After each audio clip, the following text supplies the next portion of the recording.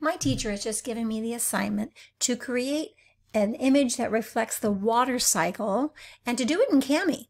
So I'm going to go over here and tap on the K, which is in my Chrome extensions, and it's going to open up for me some selections. I'm going to choose New Blank Page, and I'm going to add a blank page here. And because I want that page to be horizontal, that's going to make it a little easier for me. I'm going to actually rotate it, and I think I can do that, rotate clockwise. There we go.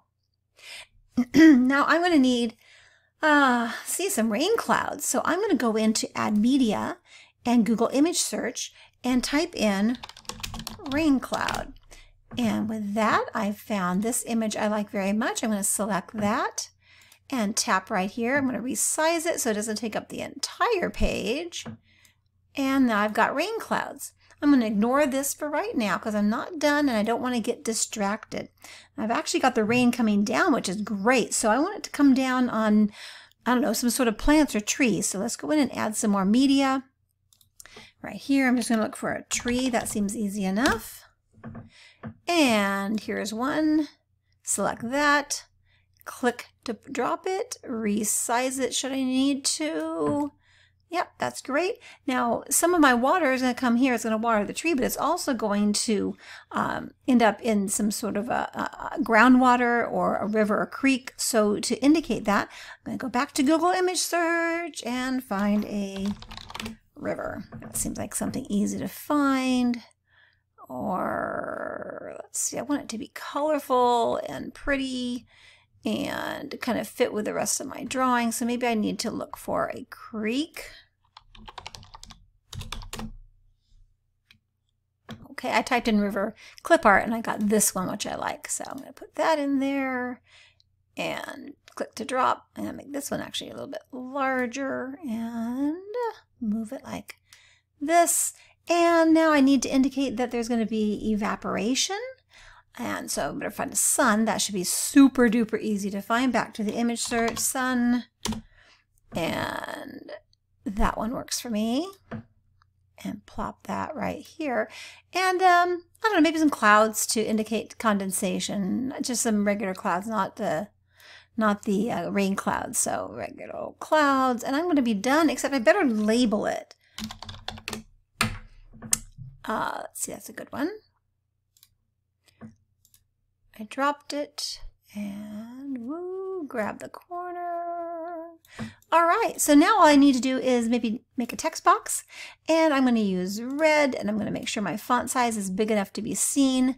So right here I have precipitation, right? So precipitation.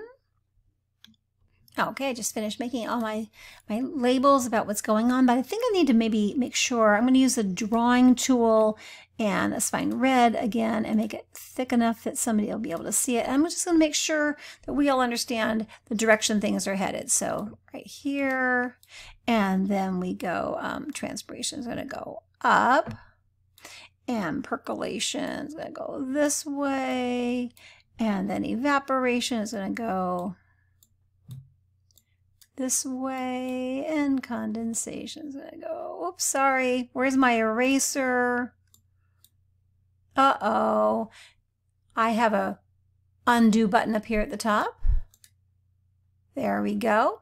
And one more time, I'm going to try that. There we go. And then, oh, Kim, we'll just go like this. Find my drawing tool and go like this.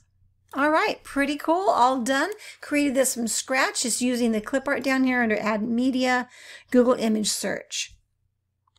You know what, I was done, but there is one other thing you could do. Instead of just having a student turn this in, the teacher might ask for the student to go to comment, and then voice comment, and describe what is here. So again, I'm going to tap on that, and this little yellow dot right here. Hi, my name is Kim, and this is my assignment. I have drawn the water cycle, and I want to explain to you how the water cycle works. You can see these arrows all point, and everything just sort of goes in a circle. That's why it's called a cycle, and I I think I'm going to stop there. You guys don't need to hear me describe this, but I did want to make sure that you know that there are a million tools in here, and this is a great assignment sample. I'm sure there are inspirations all over the place. I hope you use Kami all the time.